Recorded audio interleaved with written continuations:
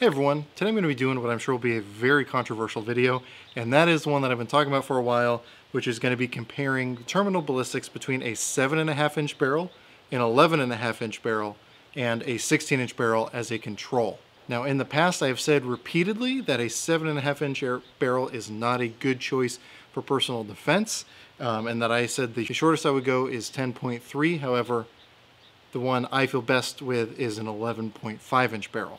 My claim has always been that the terminal ballistics of 7.5-inch barrels is not satisfactory, in my opinion, for a fight-stopping round. But today we're going to hopefully find out whether or not I've been blowing a lot of hot air or whether there's some validity to my claims. Which I should say, if I'm wrong, then great. I'm more than happy to go where the evidence leads us today. So what we're going to be doing is shooting both 55 grain full metal jacket, basically the same as M193 ball ammo, through each of the three barrels. And then we're going to be shooting 62 grain SS109 projectiles through all three barrels. Now, thankfully, we have good velocity data because we're using the same loads and the same barrels that we used when I did the barrel length versus velocity video. So we already know what FPS we're looking at through all three of these. The question is, how does it do in ballistics gel? So I'm gonna have a gel block, 2 blocks technically, at 10 yards because I figure since we're talking personal defense, inside the house distances, 10 yards is about the furthest you'll probably find yourself having to use a gun indoors. So I'm going to go ahead and shoot all 6 rounds, 3 of the 55, 3 of the 62, through all 3 of these uppers, and then we'll see what our results actually are. Actually, I lied. First, what we're going to do is introduce you to the 3 barrels that we're going to be using for this test. If you want to just skip to the shooting, go to this time code. And then if you want to go to the results and analysis, go to this time code. Alright, so that'll keep everyone happy, hopefully.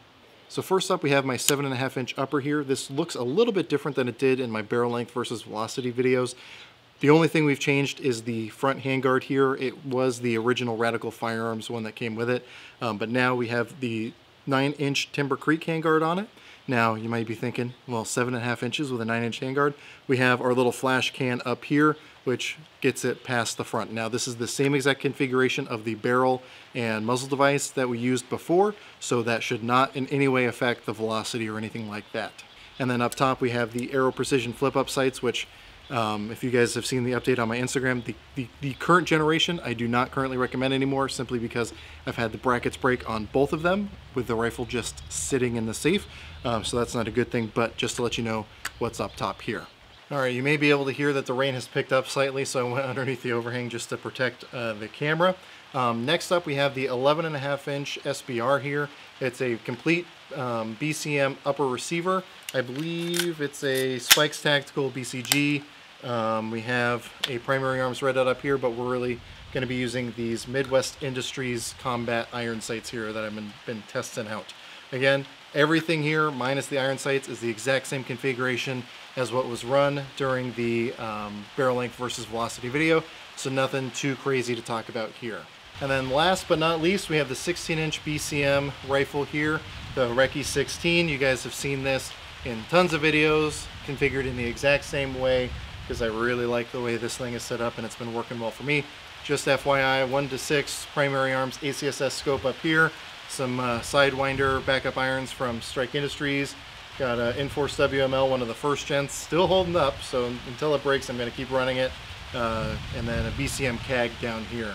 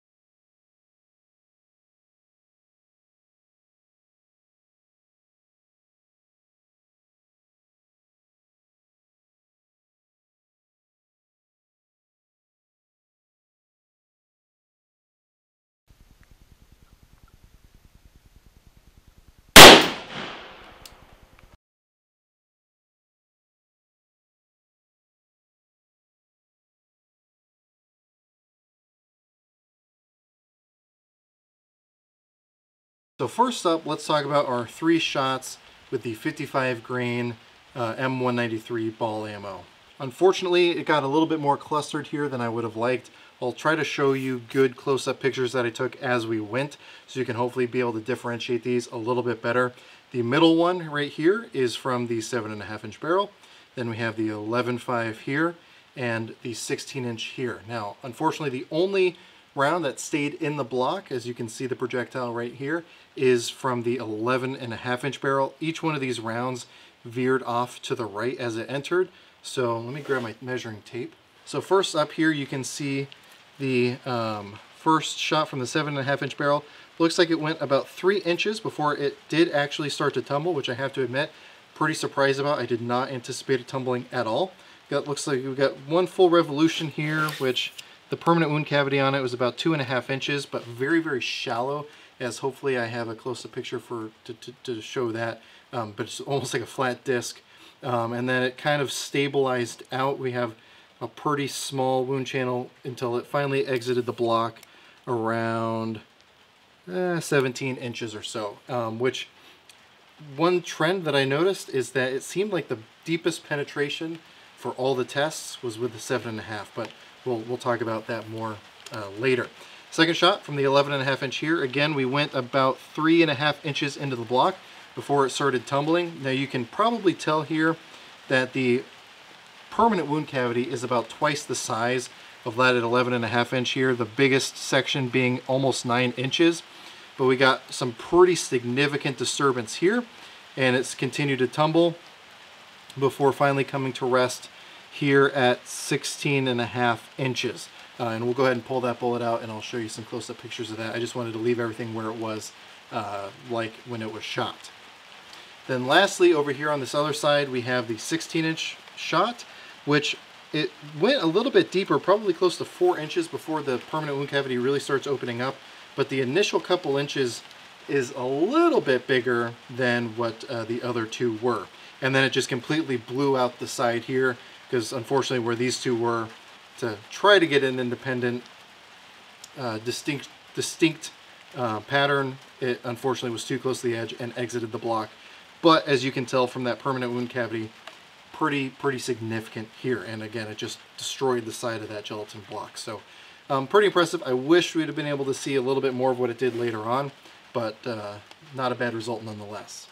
So here we have the blocks, and I guess just FYI, the 62 grains we shot from this direction, the 55 grains we shot from this direction. So first up here in the center, we have that 7.5-inch barrel, which, you know, again, you'll see the close-up pictures when it was the only wound channel in here, but it's really not that big of a permanent wound cavity. And honestly, I thought of all the loads we shot, this might be the best chance for the round. Honestly, it doesn't look much more significant than a pistol caliber as far as that permanent wound cavity goes. You can reference other gel tests I've done to compare that.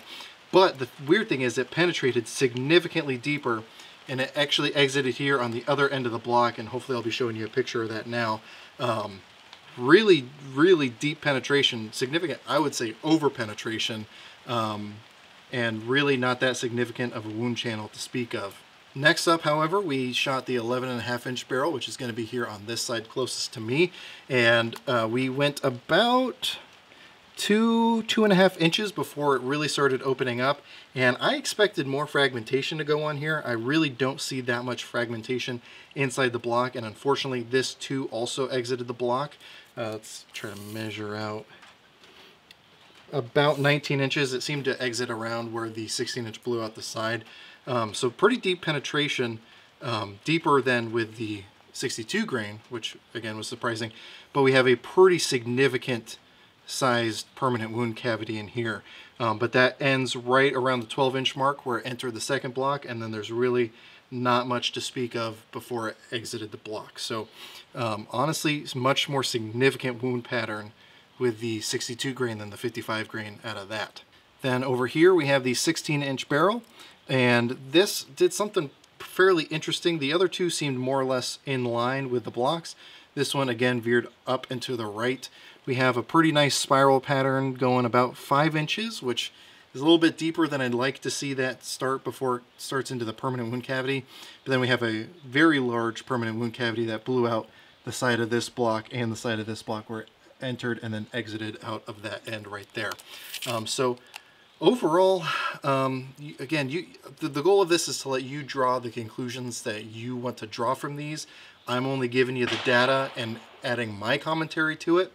Personally, again, the interesting thing I see from both the 62 and the 55 is the 16-inch barrel penetrated pretty deep before starting its permanent wound cavity, and then just based on the permanent wound cavities I'm looking at here, the 62 grain wound cavities are far more significant than the 55 grain wound cavities, which is not what I expected. Again, I expected a lot more fragmentation here than over here. Now, it's worth mentioning that I don't know how these blocks compare to the calibration of other blocks out there, which is why I wanted to shoot all three through the blocks at the same time, so it's at the same density, the same temperature, and everything else, to give as good apples to apples comparison between the 3 barrels as possible.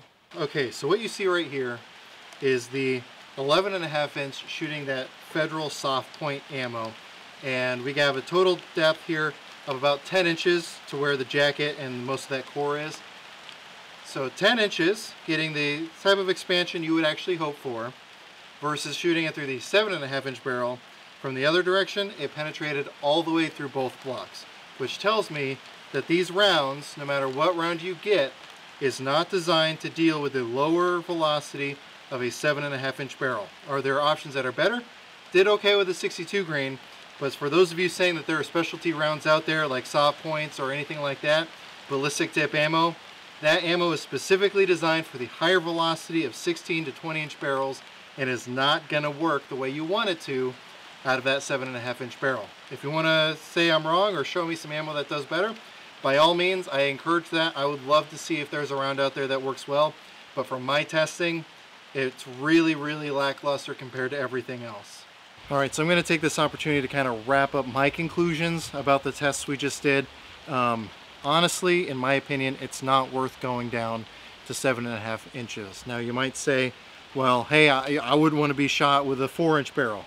Yeah, absolutely, you're right. I wouldn't want to be shot with anything.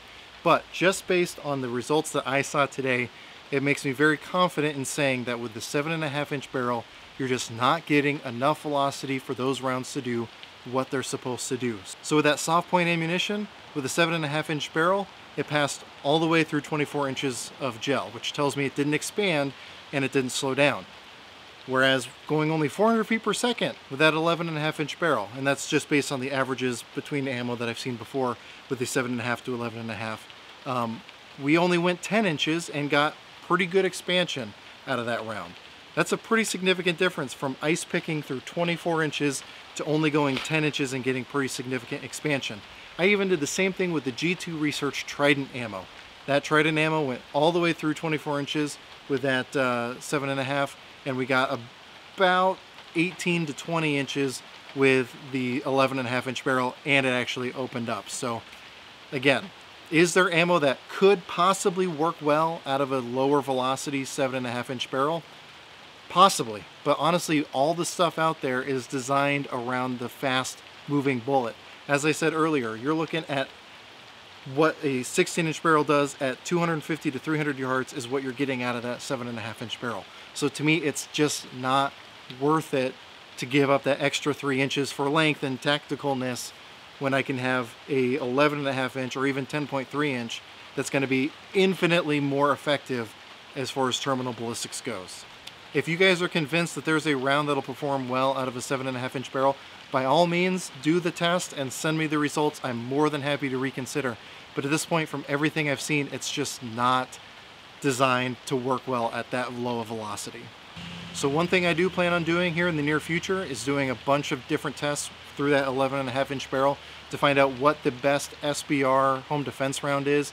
I'm going to test it not only through the ballistic gelatin, but through drywall and through cinder blocks to see what is the best balance between terminal ballistics and gel, barrier defeating ability through cinder blocks without the over penetration of going through 3 layers of drywall spaced out like a hallway.